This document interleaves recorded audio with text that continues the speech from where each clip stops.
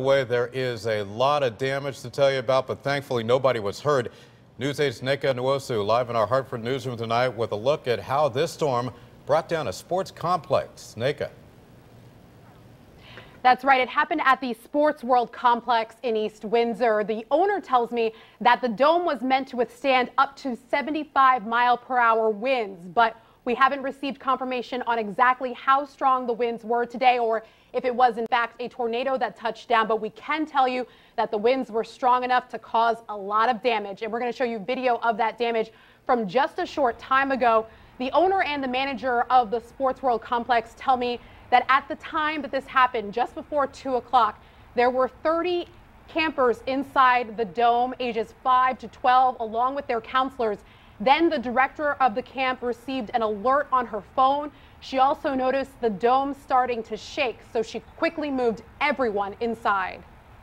And they heard the urgency in my voice, which I don't usually have, and we got them in under the tables, and within a few seconds, the dome went.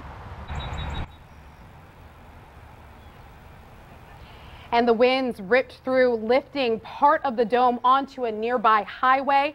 And though there is a lot of damage, as you can see there, they are planning to rebuild. And luckily, no one was injured in all of this. And they do tell us that they are planning to hold camp there at Sports World tomorrow. We will have much more on this story tonight at 10 and 11. For now, live in the Hartford newsroom, Nneka Nwosu, News 8. Nneka, thank you. The strong winds sent debris from that sports complex right onto a nearby highway. Janet sent in this picture using our reported feature of a big rig that got tangled up in pieces of that dome on I-91 in Windsor.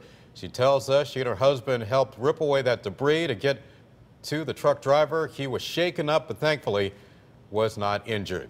This picture was sent in by Anthony in Enfield. You can see the tree branches down in his yard.